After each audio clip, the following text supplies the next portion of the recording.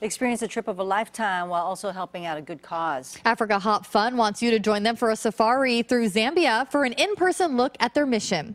President and CEO Carol Van Bruggen-Kuhn, right, is here now with all the details. Did I say that correctly? You said it right. Now, you had us sit on these pillows here. Because they were made in Zambia. Look at how beautiful these are. Look at that. Now, why sit on them, though? Well, because I'm going to give them to you, and in the future, if you're sitting here and you're uncomfortable, you've got these. Oh, that is so wonderful. That is so nice. Zambia. So much. And I just want you to know that, Camby, I got you 2 weeks off so you can attend our next safari in August. Oh my gosh, you called my boss. I love it. And Tina will cover for you, but then she's going to follow up on her next trip. Okay, it is on my bucket list. Well, as it is on many people. Yes, yes. Many people, and it was on my bucket list when I first went there in 2001. Okay. But little did I know that I would end up starting a nonprofit organization to help conservation and education programs. I saw that there was a lot of poaching that went on, and the animals are amazing. The people are amazing, and Zambia is the safest country to travel in Africa.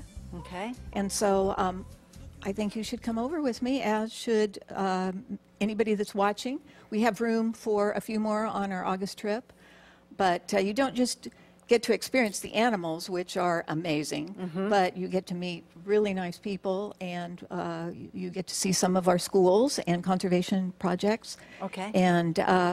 And much of the money towards these trips go towards our projects, so you get to help out while you're having a trip of a lifetime.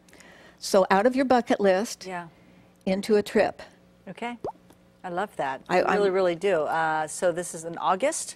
How long is the trip? It's a 2-week trip unless you decide to extend. You can go off to Vic Falls. It's one of the 7 wonders of the world. Okay. So many people go to Vic Falls, and you can you visit schools and our conservation organizations. You meet the scouts and some of our detection dogs that stop poaching. Okay. And then you go out and stay in luxury bush camps and get to see animals that you always just see on television, but you get to see them in real life. Now, I know this is a once-in-a-lifetime trip, but Tina and I are pretty cost-conscious. So give us an idea of how much money we need to save. Well, we actually pieced it into segments. So you can go for $800, this is not flights, we'll talk about that in a second, but you can go for $800 to visit our schools and go on some game drives and some of our conservation organizations.